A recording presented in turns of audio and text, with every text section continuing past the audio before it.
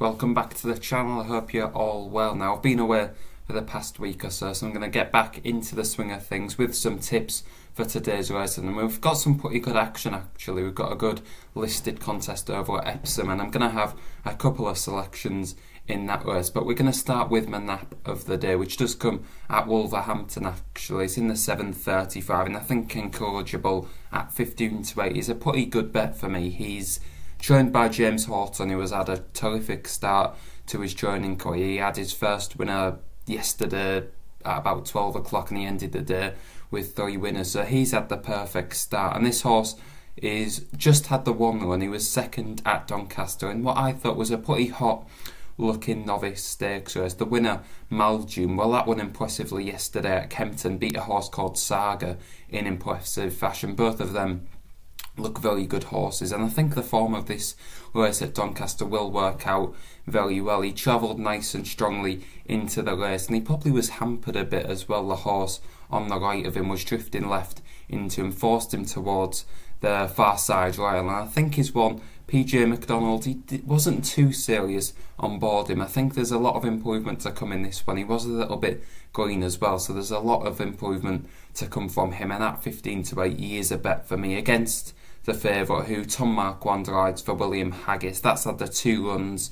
First one was a very impressive third, and then it went on to just win at Redcar. Now that does have to give away a penalty, and I always think it takes a very good horse to give away a penalty against one that's had a very good start to his career in Encourageable. So I definitely think Encourageable at 15 to 8 would be my nap for the day's racing. Now my second selection, my next best, this comes over in France at Marseille in the 2:17, and it's Namaste at 4 to 1. I think it's a very fair price indeed. He runs in the race. It's over 1 mile 5 furlongs, and this horse has had 2 recent course and distance runs over this course and distance in March. His first one was second behind a horse called My Lenny, who was probably a very good winner on the day, and his last one was beaten by the favourite, who does reoppose here, and it's called Plontier. Now that horse did win quite impressively, but I think the big factor for me is the additional weight that Plontier carries this time. It's an extra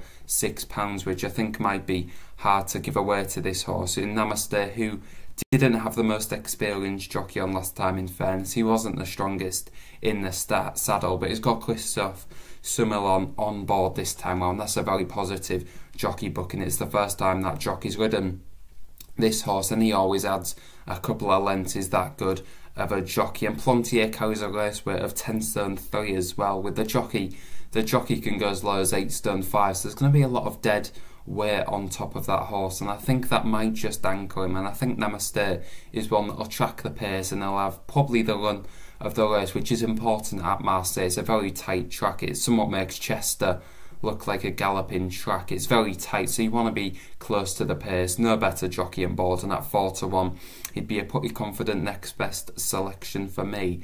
Now my final couple of selections come in the 2:20 at Epsom. It's a very interesting race. We've got some very hot prospects as well. Nahini is the 6 to 4 favourite, and he was very impressive last time. Might be a little bit of a monster for the 3-year-old season ahead. So might Mighty Ulysses, who was impressive on his debut at Yarmouth, being off a long time, and he does have to improve again. But I think I'm going to take on the field here, take on the short priced horses with some at bigger prices. And at my first selection will be Inverness, who just had the 2 runs and comes back from a break. Now this is a stiff task on the return, but his form actually leads very well. His debut was behind a horse called Coribus, trained by Charlie Appleby and William Buick. I'm sure you've heard of him. He went on to win impressively a Group 3 at the end of the season at Newmarket, and was second in the Judgment Royal Lodge Stakes behind Royal Patronage, who was a good horse, and Coribus chucked the race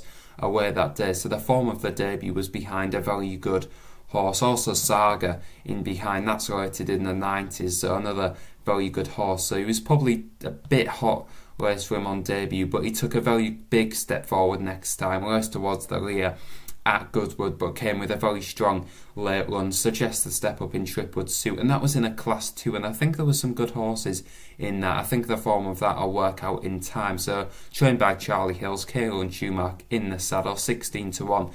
He would be a bet for me on good to firm ground as well. He's got that form where some others, including the favourite, haven't raced on anything quicker than good to soft or on the all-weather, so there might be question marks over some of them will handle the ground. Inverness will definitely either handle the ground, and at 16-1 is a bet for me. And I'm also going to have a little bit of an each-way play on the rank outsider, Sheer Rocks, trained by Eve Johnston Houghton, I should say. Charles Bishop takes the ride. They're a combination that do very well at Epsom in particular, so they're definitely one to keep an eye on. And this is a horse that won on debut, overturned a horse that was 1-10 in Last Hurrah. That was a very good debut, over 7 furlongs on the firm ground. Stepped up to the mile last time and did very well, giving away a penalty to Firth of Clyde, who was rated 83 at the time. So it doesn't set the greatest standard. This horse only has a rating of 88, but I think it just might be a little bit better in time as well. I think that he probably could be a decent horse in time. He steps up a long way in trip, comes back from a break. There is maybe question marks over him, but the trainer and jockey do very well at the track. It's a big price. There's 8 runners, 3 places up for grabs. So Inverness and Sheer Rocks at 16 and 28-1 are horses that happily play at the prices. So that's going to round up this video. I hope you enjoyed watching. If you do, please do subscribe. We're getting very close to 200 subscribers now, and hopefully we can have a couple of winners to start off the week and build towards a big weekend of racing at Sandown especially. So thanks a lot for watching, and I'll see you next time.